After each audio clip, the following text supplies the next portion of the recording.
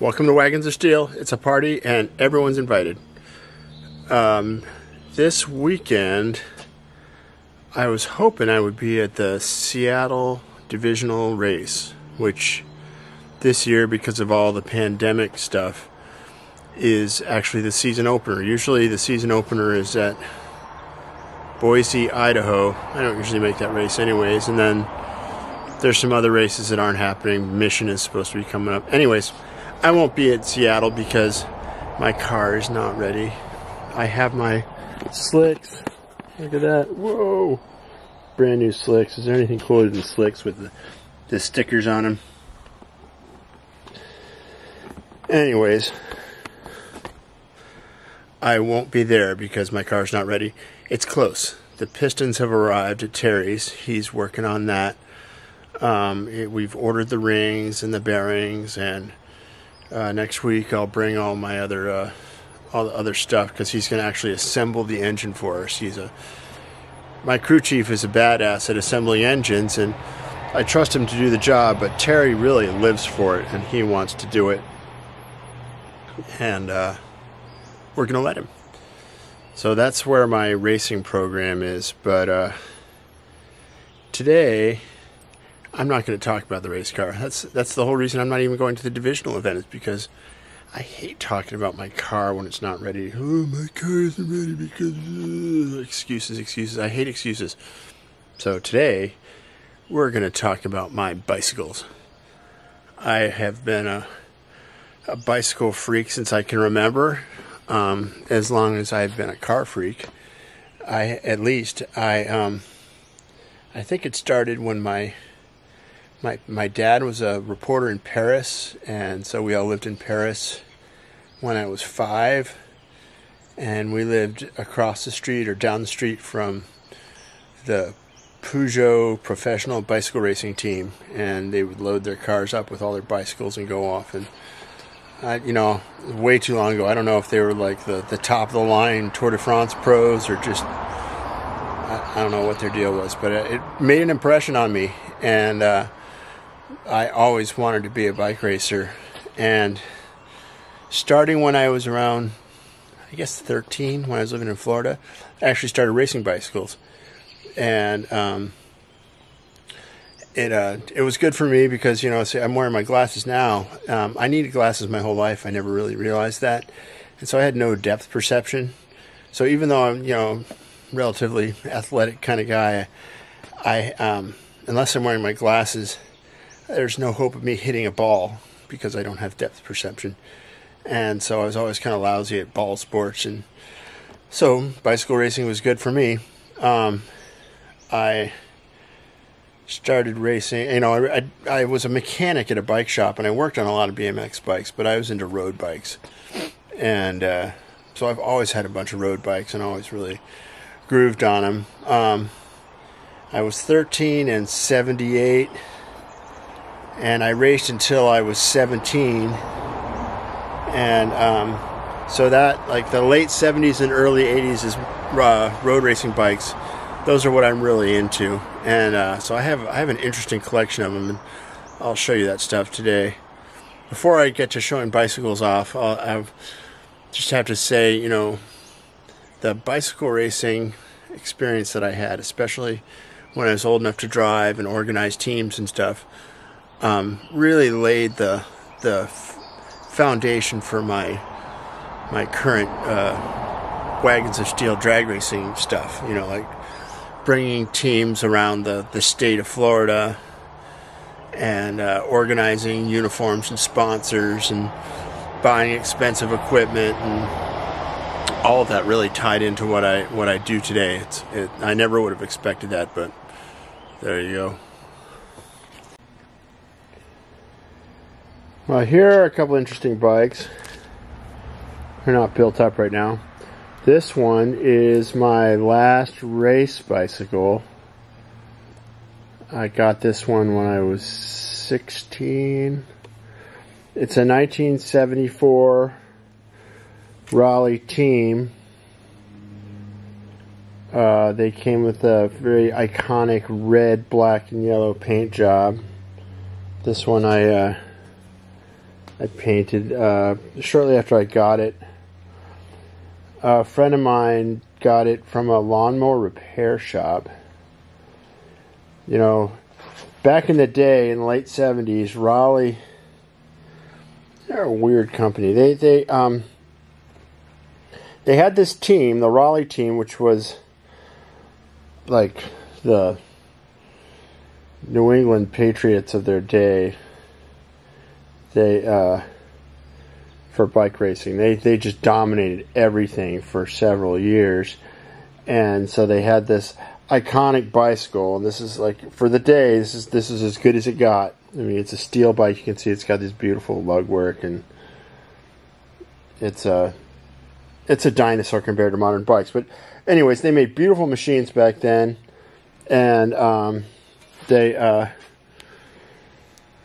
also made these pieces of crap out of like lawn sprinkler pipe that looked just like it. They painted them exactly the same. It's just crazy. I mean,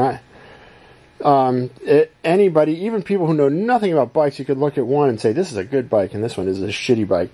But I guess they didn't know at the lawnmower repair store. And my friend was in there with his mom picking up a lawnmower that had been fixed. And he looked down and he said, yikes, that's a real Raleigh team machine. And so he bought it, and then the guy had been stolen from a couple of years earlier saw him riding this bike at a bike race and said, hey, that's my bike. And my friend's father, who was there, was kind of a dick, and he told the guy, well, you know, I'll see you in court, buddy. And the guy backed off. I guess he'd already gotten insurance on him and stuff, and everybody walked away feeling kind of shitty about the situation. And so my friend couldn't wait to get rid of this bike. And I got in an accident on mine, bent it up, and so I bought this off of him for, I think, $50. Crazy. And it had a really horrible paint job on it by then. And so I had it professionally repainted in this green color. It's the same color I had my first race car painted. It's a terrible color. I don't recommend it for anything. I really wouldn't paint anything this color anymore. I can't, you know. The reason it's got all these stickers all over it is because I rode this thing for years as my primary source of transportation. And when I was living in Oakland, it was not my best interest to have it look really, really fancy. So I painted it up like this, and it's kind of like a camouflage art student paint job that kept me out of trouble. Here's another bike that's very similar. I think it's an even earlier one that I got off of Craigslist. I'm always on the lookout for Craigslist bikes. This has got what's known as a fastback seat stay arrangement, which is really, really elegant. I mean, Raleigh, I mean, they made some really crappy bikes, but they made some beautiful bikes too. This little sticker here, Reynolds 531. That used to be the hot tubes for a bike back in the day. Reynolds 531 or Columbus. I'll show you a Columbus bike soon. And then they've got their serial numbers on the bottom. I'm not really sure what that one means. So we painted this on there. And Bodenox on this bike at one point. Yeah, this is the Raleigh Professional. I think it's from, the other one's from 74. I think it's even earlier. There's a Facebook page. Maybe some of you guys are here from that page, of all kinds of people who have all kinds of knowledge of old Raleighs. You can see this one's got a different kind of seat stay, seat post arrangement.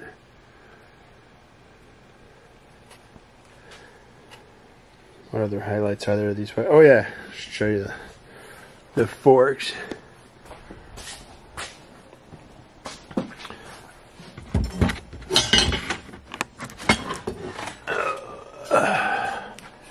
This is an iconic fork from back in the day. It's made by a company called Cinelli, famous Italian company. Made the top called the crown, and this is what's known as a Cinelli full sloping crown. And they used to come on all the top end bikes. The knock on them is they're a little heavy, but everything on an old bike is a little heavy compared to modern bikes. Carbon fiber bikes are just amazingly light. But anyways, the other knock on these is they're so strong that if you run into something, you know, with a different type of fork crown, maybe you'll just take out the fork and you can just replace the fork. But with one of these, if you run into something, this stays rock solid and everything else around it bends. Kind of like the steel dashboard of bicycles. Here's the one off the Pro. It's chrome. They used to chrome all kinds of stuff on old bikes.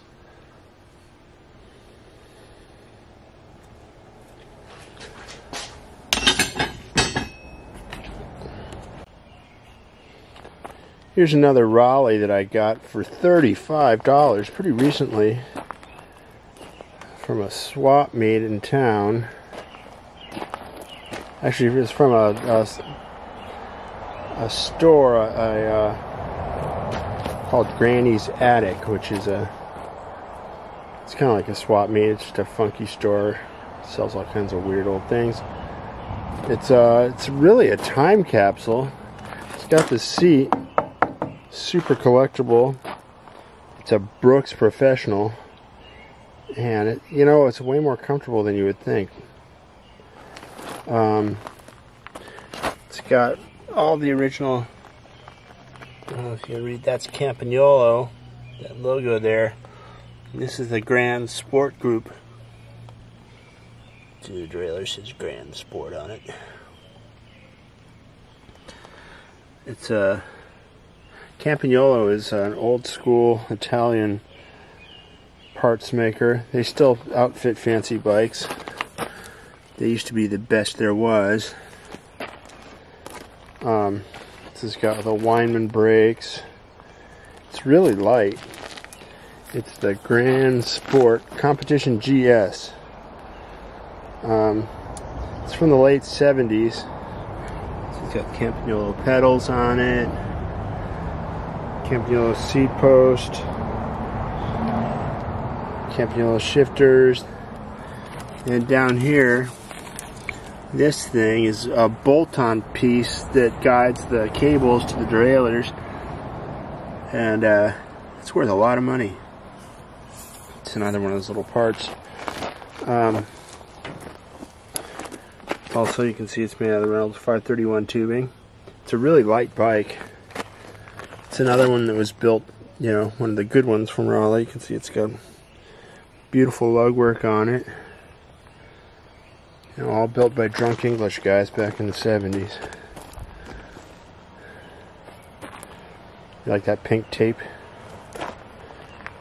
And then this one's got the original wheels, which are actually in pretty good shape. Can't say the same about the tires. It's unrideable at the moment. These are called the Weinmann Concave. And they were really, really strong and light. And these are little guards to scrape the thorns and glass off your tires as you ride. Those were pretty popular back in the 80s. Especially just sat outside somebody's carport or something. It's got some surface rust, but it seems like it's in pretty good shape. $35. Can't go wrong on that.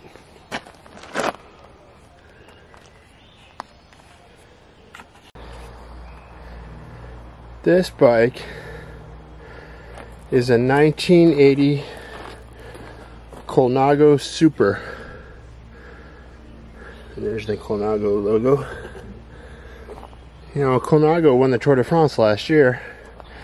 Ernesto Colnago, he's still around.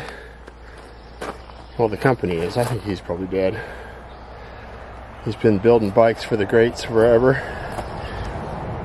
There's the logo, Colnago Super. This has got Campagnolo Nuovo record. You can see it's got the 5-arm spider instead of the 3-arm spider. This is much higher up on the line, but that 3-arm Spider, the Grand Sport on this other bike, is super rare. I bought this one for $800 several years ago, which that's a lot of money, but it's brought me a lot of joy. I've really enjoyed this bike. It was the bike I really dreamed of when I was 15 years old in 1980, and thanks to the magic of Craigslist, I now have one. I love that red. And then you can see the remnants of the sticker there. This is made out of Columbus tubing, which is the Italian super high-end tubing. A little rush coming through here. You can see beautiful lug work.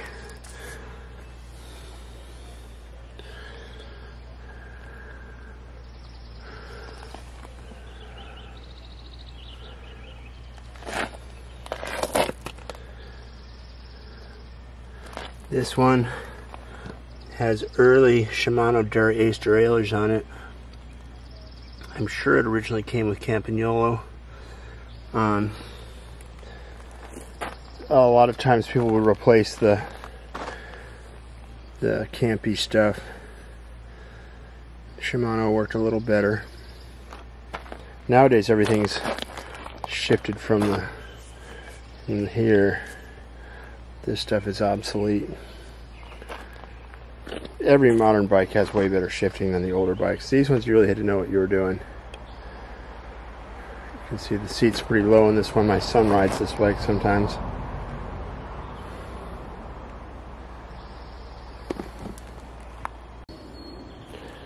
This is my latest acquisition. Another Craigslist score. I got this one for $450. This is a 1983 Gazelle Campione Mondial World Champion. This one's also made out of the Reynolds 531 like the Raleigh. And look at this beautiful work here. I love this like wraparound work. And this one's got little cutouts in the lugs. It's in this really pretty pearl white. This bike's in really nice shape, actually. See, this one's got, these are the Campagnolo Super Record cranks. You can tell because it's got like it's cut out there. It doesn't have that bar across there, and it's cut out in here. That's a Super Record front derailleur. You can tell because it's got the cutouts there. This is the Nuvo Record rear derailleur. I have a Super Record that I might put on there. I don't really care that much. The difference in the Super Record is it's got titanium bolts in it. I had to replace the tires on this. I actually ride this bike sometimes. It's really fast. Compared to modern bikes, it's kind of heavy. I guess it weighs 20 pounds. Here's the logo. Gazelle's a very old Dutch bicycle company. They've been around since 1900 something. They've built a lot of race bikes, but their specialty really is like heavy town bikes. They sold a lot of bikes in Asia and Australia. They make a lot of electric bikes now. They're still around. So it's got, you can see here, this is called Pantograph. It's got, you know, it's originally just got like the Campagnolo levers, like on the Colnago, but they painted them black. And then they pantographed their little logo in there. It's pretty trick. You got the little leaping Gazelle there. This one is called a semi-sloping fork crown, as opposed to the full sloping fork crown I was showing you on the other old Raleighs.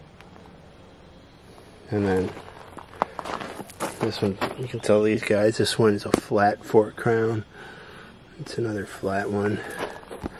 Speaking of beautiful log work, look at this little Colnago clover cut out on there. So this one, I really enjoy this bike. This is a sweet machine. I already changed the tires out on it. Time to change the tires out on that Raleigh. But you know, just hang these from the ceiling. You can see why I like these for collectibles. Take up a lot of space. Last but not least, actually not even last, this is the bike I ride most of the time now.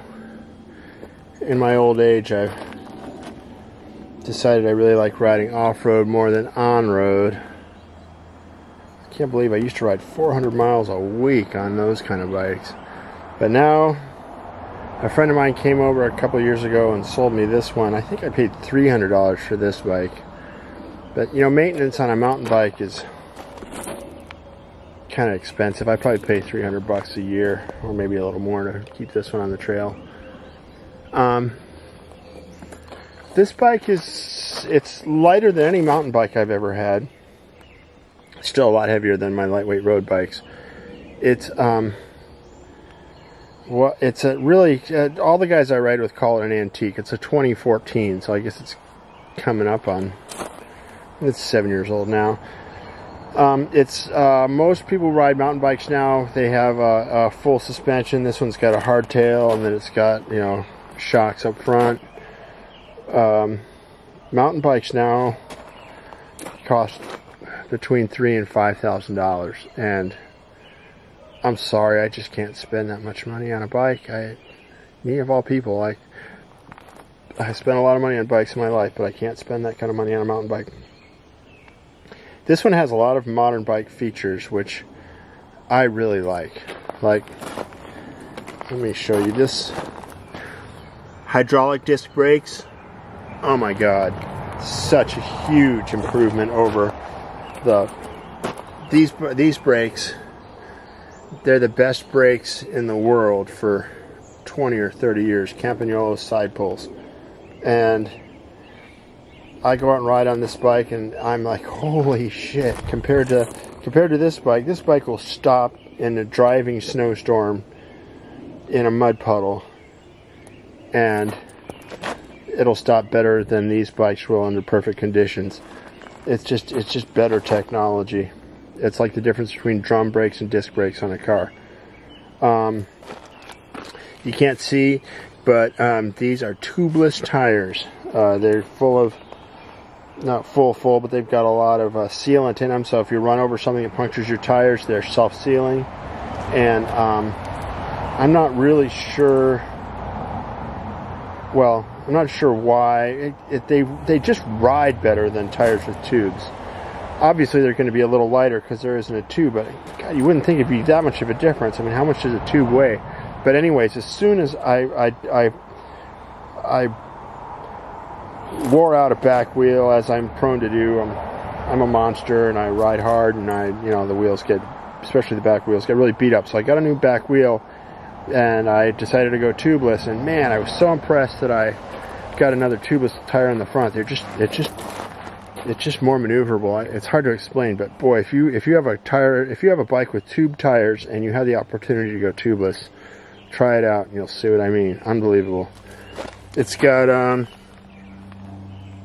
they all make fun of it. It's like antique or whatever, but it's a nice index shifter. All you do is hit the buttons up here, and it goes up or down and shifts. Same thing with the front derailleur. Most modern mountain bikes don't have any chain rings up front. This one has 3. Now they have like a huge like this back sprocket will be 52 teeth, and then just one sprocket on the front, so all the gear shifting is in the back. I don't mind the triple. I almost never use the big gear. I just use the bottom one and the middle one. Another thing I love about modern bikes, the clipless pedals.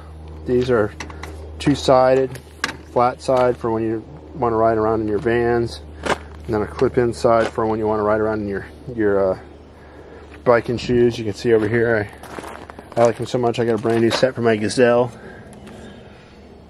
They're nice pedals. These ones are Crank Brothers. They make really cool stuff. not much else to say about this bike. It rocks. I love it. It's a good machine. Everybody should have a good mountain bike. I found this bike on the side of the road. I drove past it a few times. Here on Vashon, people just put stuff that's for free out on the side of the road, and I kept looking at it, and as I drove by, and I thought, just an old mountain bike, but then, it's got parts in it that I could use. I'm sure the rack could go to somebody. And then when I had it in the car, I didn't even notice, but check this out. It's a Cinelli, which is, they make the bars and stems on my fancy Italian road bikes. It's a Cinelli. I never even knew they made a mountain bike, and I looked them up online. I guess they still make them.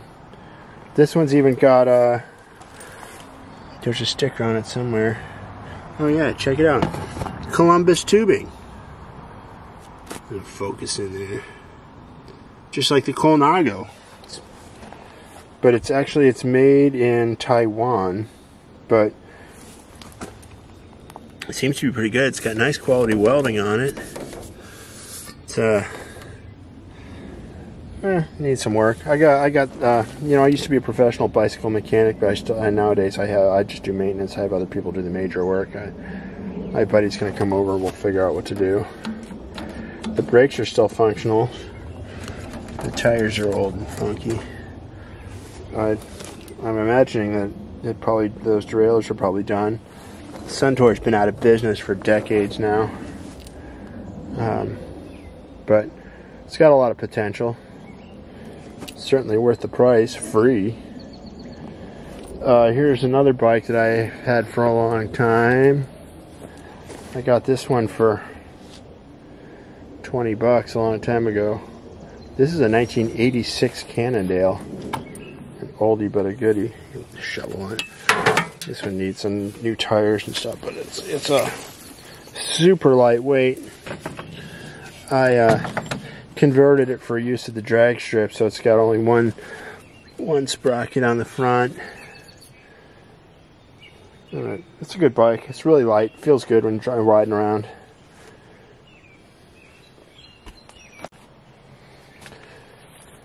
Here's the last bike I got to show you today. This one is a Gary Fisher, 1990 something.